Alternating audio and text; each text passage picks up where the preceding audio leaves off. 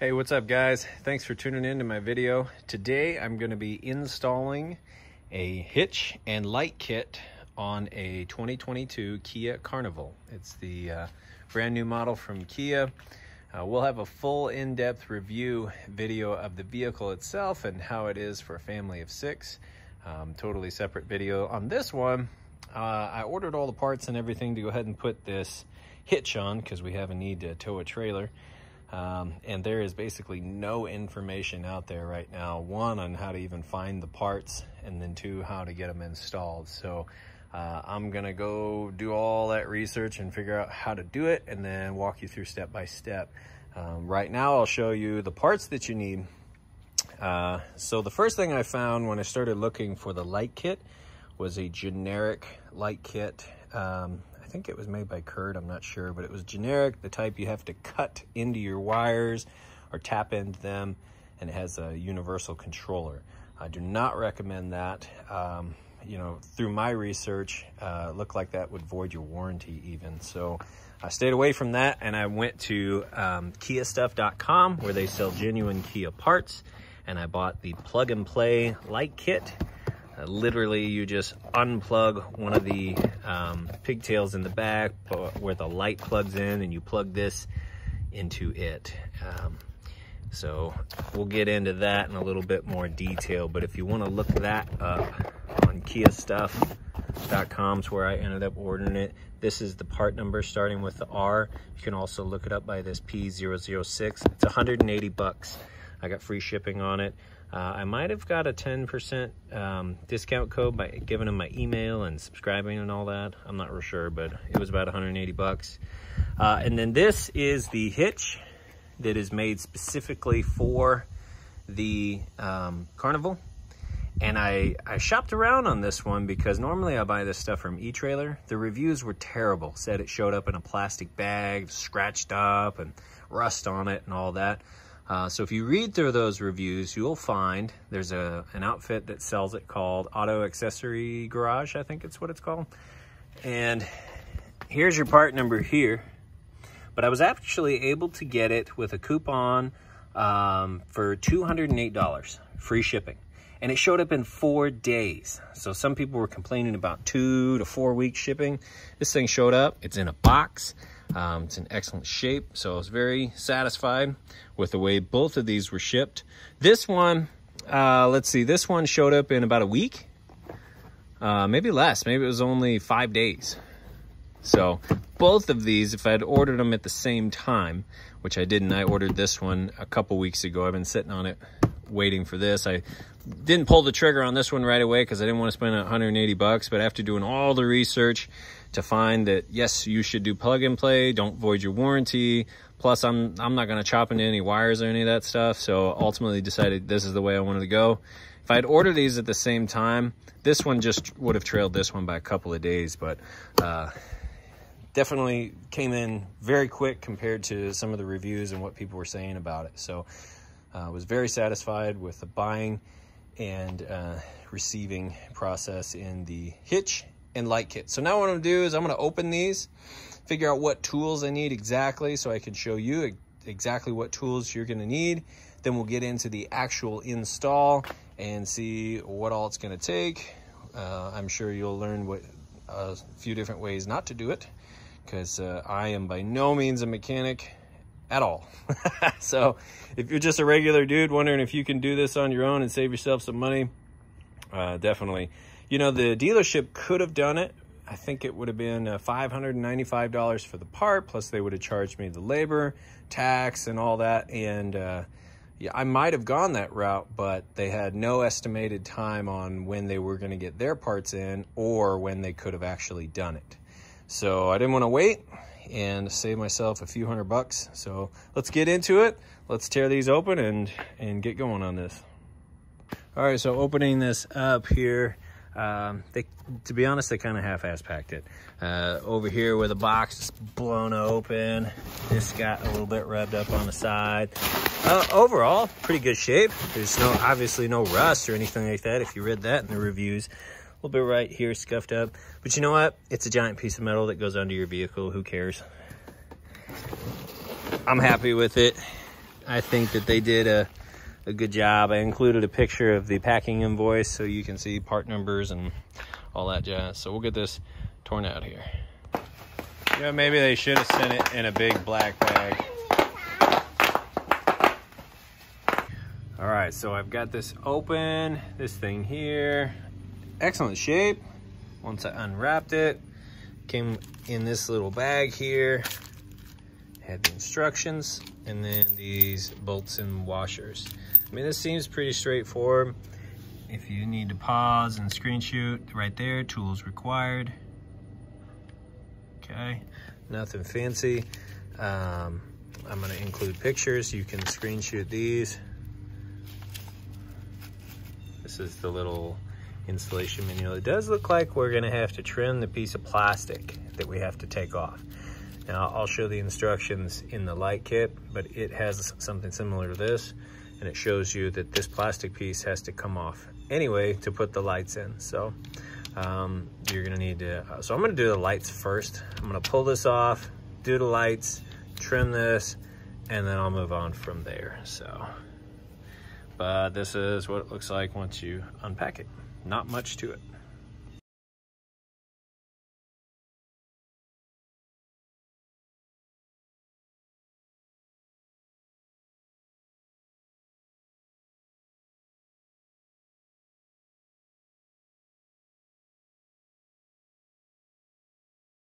All right, you know what, while I'm sitting here, let's get into the light kit. I'm sure you're wanting to see what's actually inside the box. A lot of times just seeing the actual product can answer some questions, so.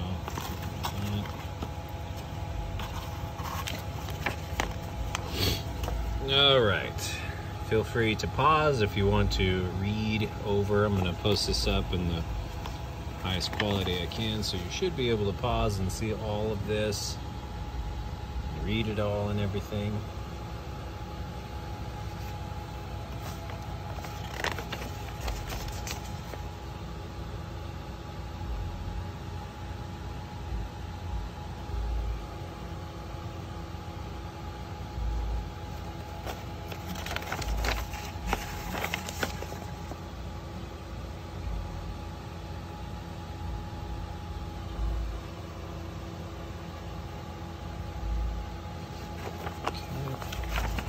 Everything in this little manual. We got some zip ties. We've got a very long zip tie with a little keeper there. Okay, and looks like we got that's probably a fuse. This is going to plug in. There you go. Find out exactly how this thing works here. I had assumed that this would plug inline, but I don't know. So I guess maybe there's a plug back there dedicated for this.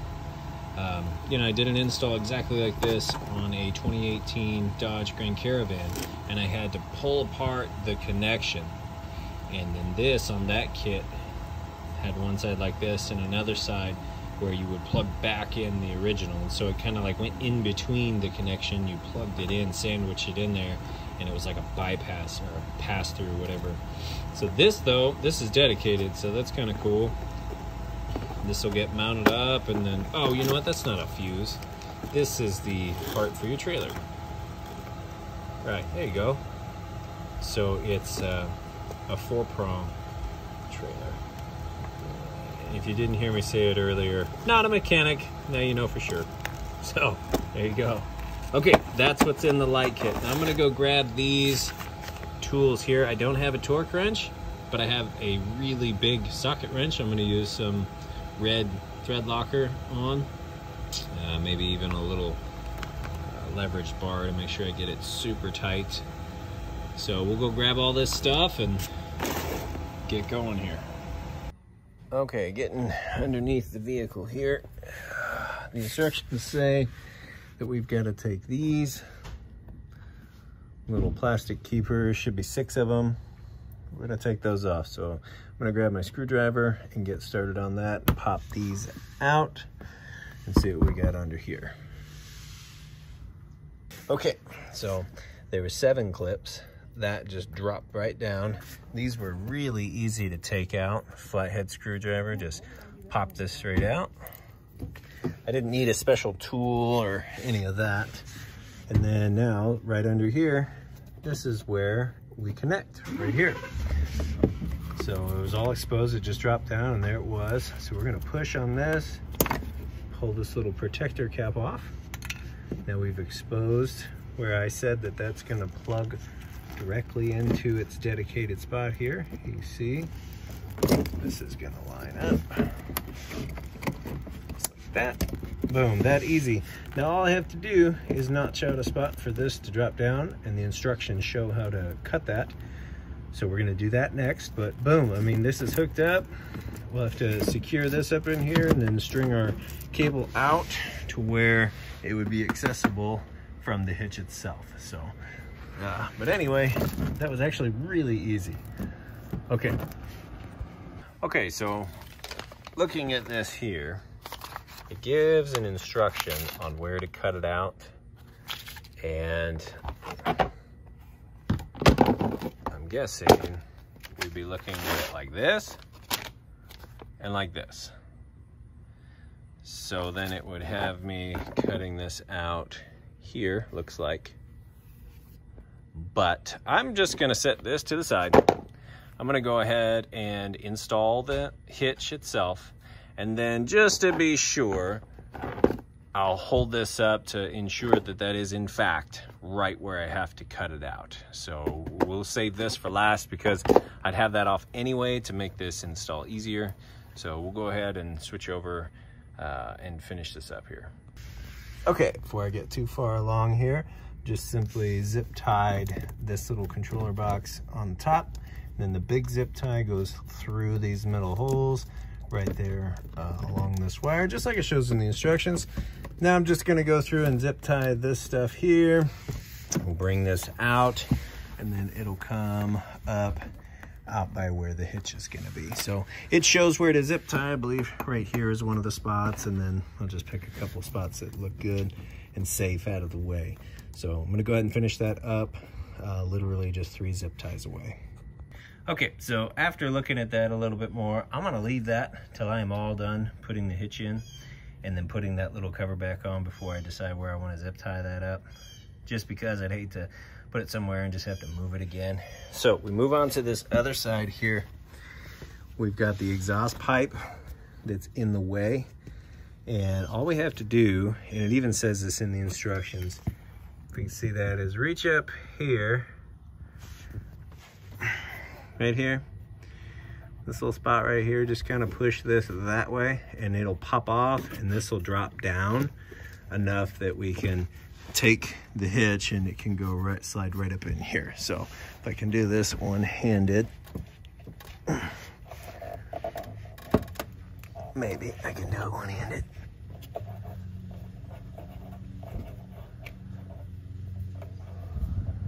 Let's see. Yeah, that's definitely how it comes off. Just have to give it a good push or kind of work it around. All right, I need 2 hands. Okay, after fighting with this for a while, I finally figured out how this works. So this little rubber grommet has a hole in it right in the middle. You have to take your screwdriver, big old screwdriver, and stick it in that hole like this, and then you pull it back towards yourself like that, and it pops this thing out enough that you can then push it off. It's probably really hard to see, but otherwise I couldn't get it off by hand. I was trying to figure it out. I've never done anything like this before, but I did figure that out. Screwdriver in, whip it back, and it pulls it over. Now I should be able to pop it off by hand, and I'm working it, and it's coming now at least. So I'll go ahead and pull that off the rest of the way by hand now. Okay, so I actually just used the screwdriver more and just got on it a little bit harder. Now this will scooch out of the way so I can actually access. Before, you can't access, you know, get your ratchet on it to screw those down, but now you move this out of the way. I can get those bolts in there, so we should be good to go now. So we'll get this this side lifted up and get those bolts started. There's 3 on this side and 3 on the other side, and we'll torque them down. I'm gonna use that red thread locker, and that's really gonna be it. Okay, so this is actually gonna go around on top. So this comes down this way, and I was able to prop this up on this side. So it's gonna be interesting. So I wonder how easy it's gonna be to access those bolts. I guess I'll have to hold this down and away this way to try to get my ratchet and my bolts up in there. Yeah, we'll see how it works out here. All right, so step by step here. We got this side, we just held this side up first. The other side's hanging on to the muffler. This side, we finger threaded them in, and then I tightened them down with my impact. Not all the way, but just so that it's not hanging down. Took a, what am I reading there, right? A 3/4 socket, and I've got it on my big impact here. So now we're gonna try to do the same thing on the other side, which we have to work around this exhaust. So we're gonna kind of pull this down and out of the way and try to finger tighten them in there. Okay, so that actually wasn't too bad. We just held this down and out of the way. We'll finger tight those in. I'm gonna hit them with the impact. I should have plenty of room to get around them. Then I'll finish them off, make sure everything's kind of centered up and even here. Then we'll finish them off with the giant ratchet. Okay, now on these bolts here, there's no way you're gonna hit that furthest bolt, or hell, even the second bolt there, if it's focused, with just an extension. Okay, I needed all of these guys. I needed this guy here. Sounds like my son's escaping, but I needed this guy here to reach up at an angle. The first one we did this way, didn't we? Yeah, the first one we had to come at it this way, and I was able to get on it and tighten it the very best that I could. The second one, oh, and the trick to this one was hand threading it in all the way till you couldn't hand thread it anymore, and I just took the socket by itself and did it all. Otherwise, there was no way I was getting on it. But once I hand threaded it all the way up there, then I was able to just get on it with this and then finish it off with no attachments whatsoever. Same thing with this one, all the way in hand thread, and then I didn't need this guy. I actually just took all the attachments off my ratchet and I was able to fit up in there and torque it down. And then this last one I was able to get on no problem. So that's how this side worked out with this being in the way. But we managed to do it. I guarantee you though, you're not gonna be able to do it without one of these. And I had this kit from the last one of these installs that I did on that Dodge Grand Caravan. It was required. And I would say on this one, required on this one too. And nowhere did it say that in the instructions, so that's a good tip. Need to know, need to have that part. Okay, back over to this side. Tighten those down. There's nothing keeping you from being able to get to these 3. Very easy to do. Now that that's done, I'm gonna go ahead and zip tie and secure my trailer wire here along over to the side.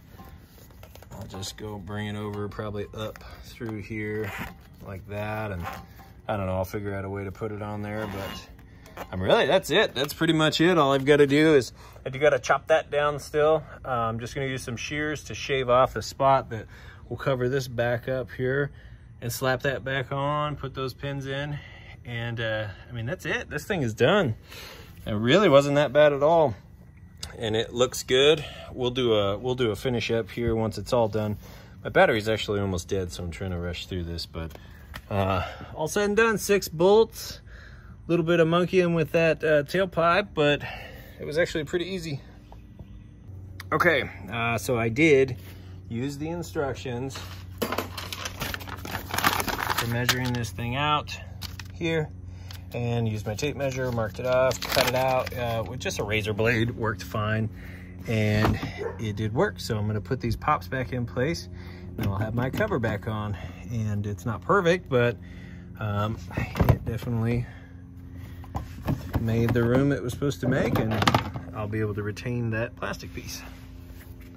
Guys, I had to switch phones actually. I had to switch over my work phone. My other one died, but this is it, finished up. this is what it looks like. I'm 5'10", so if you're standing here and you look down at it, I mean, I'd call that low profile. I wouldn't call it hidden, but especially when you get the ball on there. But even without the ball, you can see the platform here still kind of sticks out a little bit, but it's really not bad at all. My wife liked it, and this is really her vehicle primarily, and as long as she likes it, that's all that matters. But let me just give you a look. I'm gonna clean up that cable a little bit. I ran out of zip ties, but I'm gonna go back through and kind of secure that a little better. I like to actually use my drill press on these, and I will drill a hole out and seat a magnet with some Stick and Seal Extreme. Nice big earth magnet. You can buy those at like Menards, Lowe's, Home Depot, and then this will stick anywhere you want to stick it. That's how I like to do it instead of tons of zip ties, but it'll keep it up top. So I'll probably like run a zip tie here and then just have the magnet here to keep it up and away. I've lost a couple of these from falling down and getting scratched and whatnot, so on this one I'll do that later, but for now I just needed to get this on there tonight. But you can see it comes across here, and that little bracket that I had a lot of trouble with up there getting off was so easy to put back on. I just reached up there and pushed it back on and it went right back on. And I'm talking about that little rubber grommet that kept this pipe from dropping down. You can see it right there. Super easy to put back on, no problem at all. And on the other side, we've got the plastic is still up there, cut out. You can see where the cord's coming out there. But overall, honestly, it was really easy to install. I couldn't have done it without that additional socket swivel piece that I had showed you earlier. I would have stalled out and had to go buy one. But I think all said and done, this looks great. For our purposes now, we can haul whatever we need to haul. We've got a trailer.